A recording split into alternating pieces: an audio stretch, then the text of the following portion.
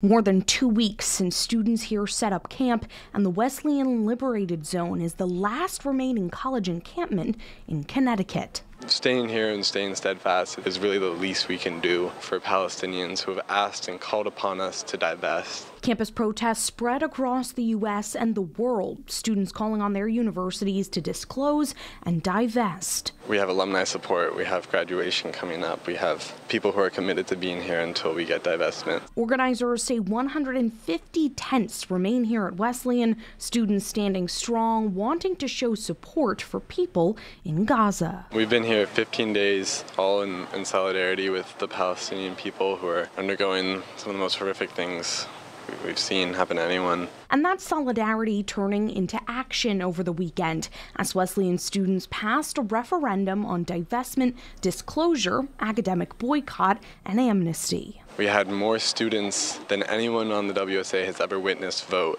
on a referendum for divestment, and it was overwhelmingly support. While Raudebush says the student referendum itself doesn't hold that much power, they believe it sends a message to the university. It was mostly a way of showing the board of trustees that we have mass support. They say students are in ongoing talks and negotiations with representatives from the board of trustees and will remain until the school commits to a process of divestment. We're not going to move, and we're going to keep fighting until we get divestment. Fox 61 reached out to Wesleyan University for comment, but did not hear back. Reporting in Middletown, Emma Wolforst, Fox 61, Connecticut's news station.